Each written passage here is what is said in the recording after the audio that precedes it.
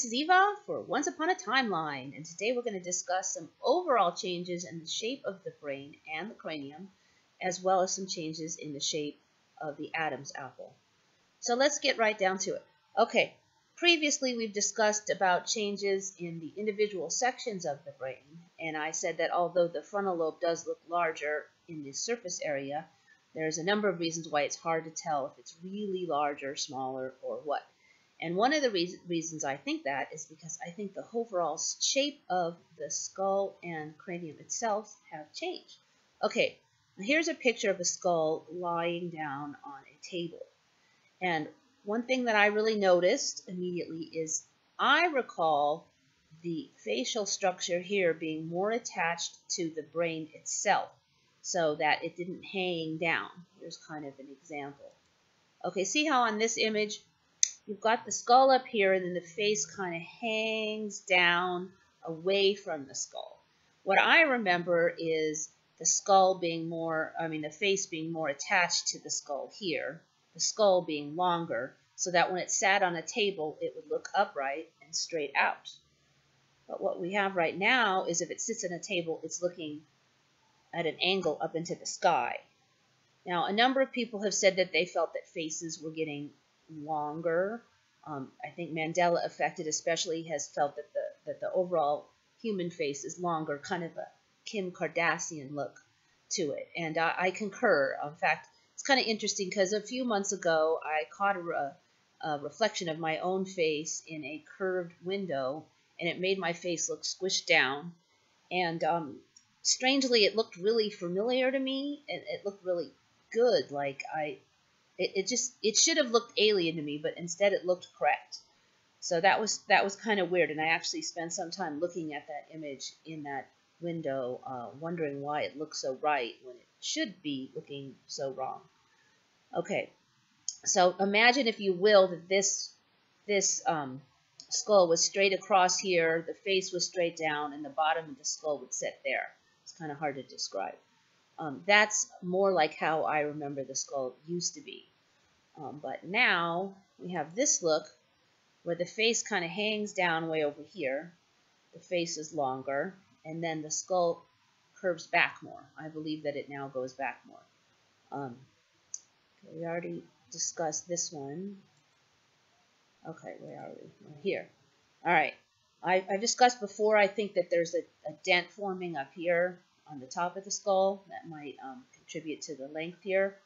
Another thing I've noticed about the fissures, especially in recent months, is that the zigzag on these skull fissures is a lot more zigzaggy. It just used to be a little bit. It's getting really, really prominent. Okay, this region here has gotten an incredible amount of thickening for the last 4 or 5 months. There's a lot of muscle attachment here, and so they're saying the thickening is due to the muscle attachment. We did not used to have a big thickened area on the side of our head like that. Of course, we did not have a giant dent on the side of our head. It's already been discussed in a number of places about the mandible thickening here and being bigger, and indeed I can see on my face that it's wider there, back where the jaw attaches, and from a more day-to-day perspective, I just noticed that my chewing power has really improved substantially. I used to be the world's laziest chewer. If there was a hard, crusty bread, I just was too lazy to eat that. I've always been really wimpy that way, but now if you give me a hard, crusty sourdough crust, I'll just wail on it, no problems. So I think maybe I've gotten a little upgrade over there. Okay, some other issues people have mentioned already. The little knob down here on the end of the jaw is much more prominent. Did not used to have that. The jaw just to sweep across. This thing down here, I forgot the name of it, but that was not there before. A couple of people have noticed that there is a nasal bone now. Used to be there just a hole in the head where the nose went, but now there's a lip of a nasal bone, and more recently on the bottom there's been a little bit of a lip growing over here too. I think other people have already mentioned those. Not too many new ones in there. This region just gets more and more intense over here, though. Another thing I did notice while I was doing all this research for all this brain stuff was if you look at the current fissures, now a lot of people said the fissures have changed. I know they've changed, I just couldn't remember exactly how they used to be. But looking at it now, I had noticed that the fissures matched up quite a bit with the brain sections. So here's the brain sections. You have the occipital, parietal, frontal, and temporal. Okay, now if you go over here, unfortunately it's reversed, but this is the occipital region here, and indeed they call that the occipital bone. And I do remember there being an occipital bone, so I think that one is legit. And this is the parietal region here, and they call that parietal bone. And I do remember there being a parietal bone. The one thing that's interesting here, though, is the frontal lobe, I think, comes further back than this line. So I'm wondering if eventually either the frontal lobe or this suture here will match up, because all the others are matching up with internal structures of the brain. This one right here, this coronal suture, does not yet quite match, so I'll be watching for that. Okay, and here's the temporal lobe right here, and it matches up with this temporal bone. Now that's interesting, because I do not remember there ever being such a thing as a temporal bone. I also do not remember there being a frontal bone. I mean, it makes plenty of sense now with them matching up with the underlying structures, but I don't remember those. I also do not remember a sphenoid bone, certainly not, and I absolutely do not remember there being a nasal bone. Just to be a hole there, and that was it. This styloid process is something I saw quite some time ago. A lot of people, I think, have mentioned that. This weird sticky outy bone part, some people it sticks out really far. I think that's just weird. I haven't heard a lot of people mention this hole here for the ear. My old skull did not have a giant hole here for the ear. There was nothing there. There was no hole. So that's definitely different for me, and it's been growing the last couple months. I think I saw it a couple months ago. That's been growing. All these holes continue to grow. A lot of changes up in there. All right, so let's see. Front view. Okay, front view of the skull.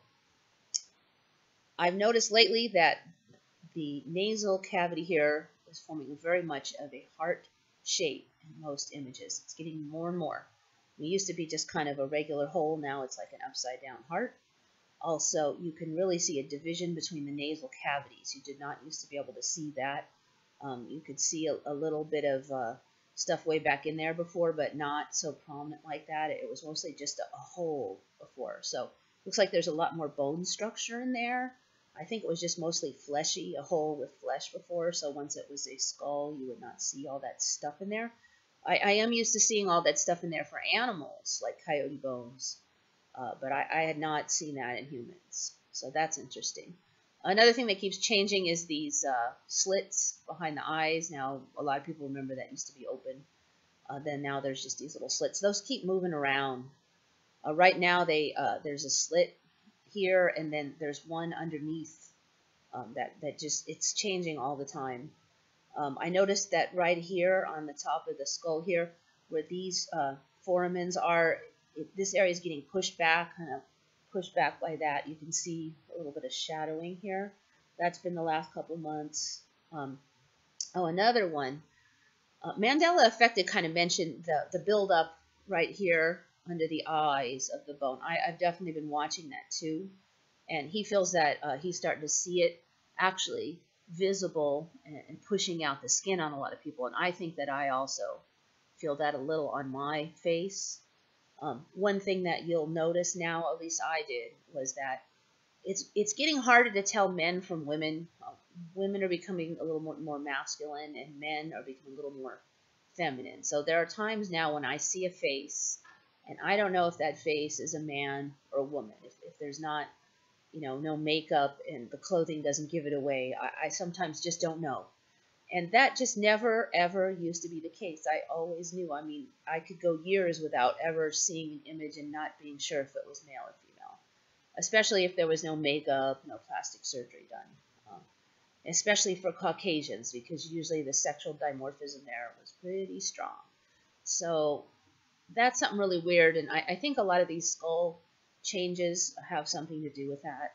We're just changing in so many ways now. It's just crazy. Oh, another thing I noticed, This fissure right here, which now there's this nasal bone and there's a fissure that's been growing, and now there seems to be two fissures coming down the side of the face. Let's see if I can find it.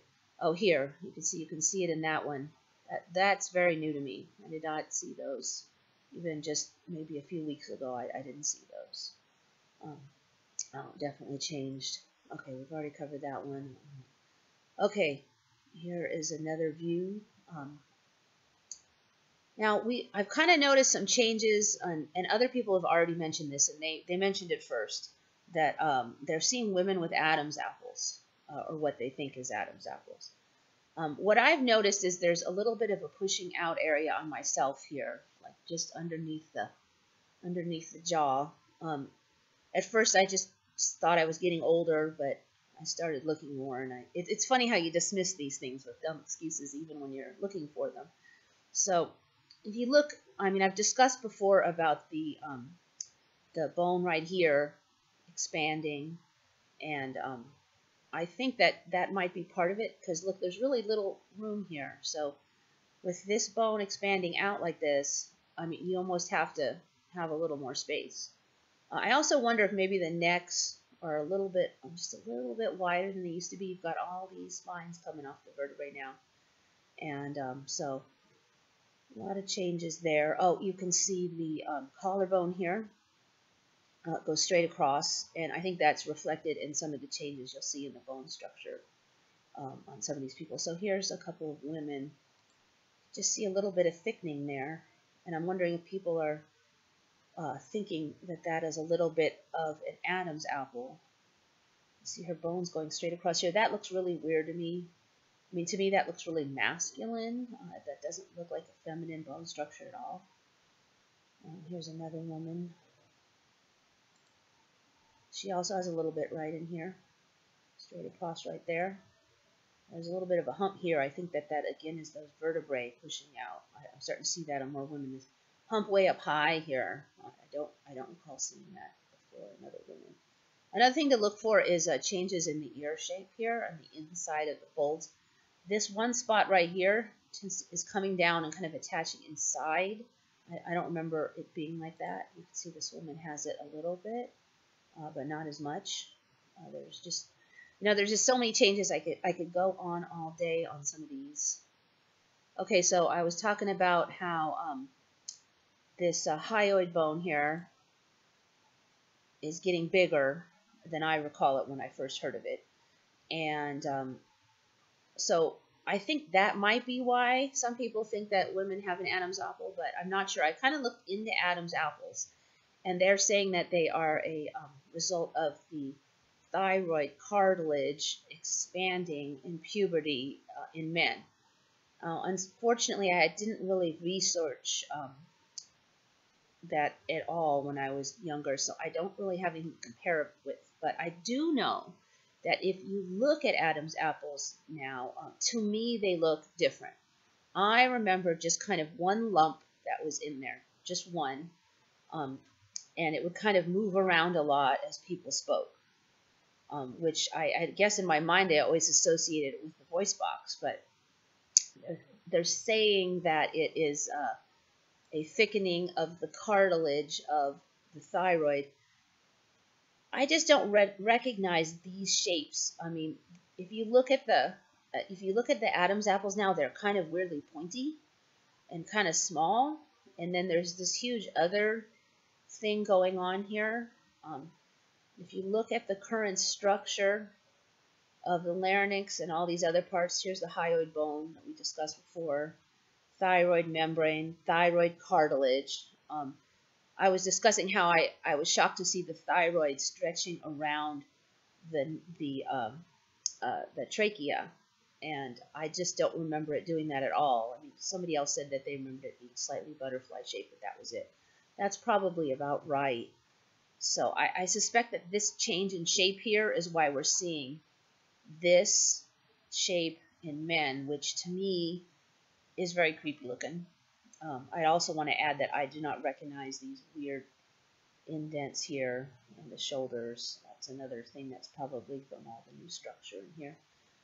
So anyway, there's a giant wad of changes for you. I have a lot more to go, so try to bear with me and see if you can kind of keep an eye on some of that stuff. Especially keep an eye right here, this weird triangle of, see if I can find it bigger. This triangle here of bone has been growing out and sticking out quite a bit lately. So I think you're going to see the cheekbones coming out more. I mean, that could end up looking pretty good. I mean, usually high cheekbones are considered a favorable look by most humans. So I don't know, maybe we'll get better looking. That'd be cool. Anyway, this is Eva signing out for Once Upon a Timeline.